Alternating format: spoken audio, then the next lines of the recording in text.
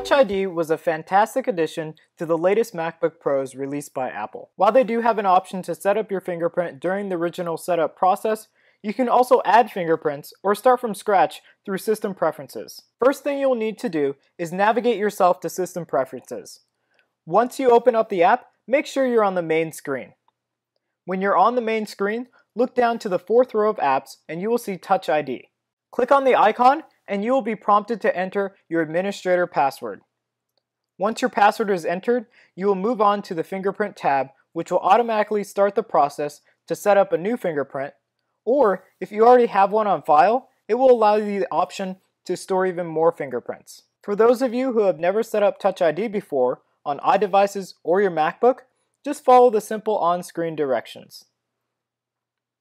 You can also select or deselect 3 options which will allow you to use Touch ID to unlock your Mac, authorize Apple Pay transactions, or authorize iTunes and App Store purchases or downloads. Once you are done storing your fingerprints or selecting your Touch ID preferences, you can close System Preferences and your changes will take effect immediately. Thank you so much for watching, and as always, I hope to see you in my next video. Please subscribe if you'd like to see more videos or reviews. Until next time, I hope you all have an awesome and productive day.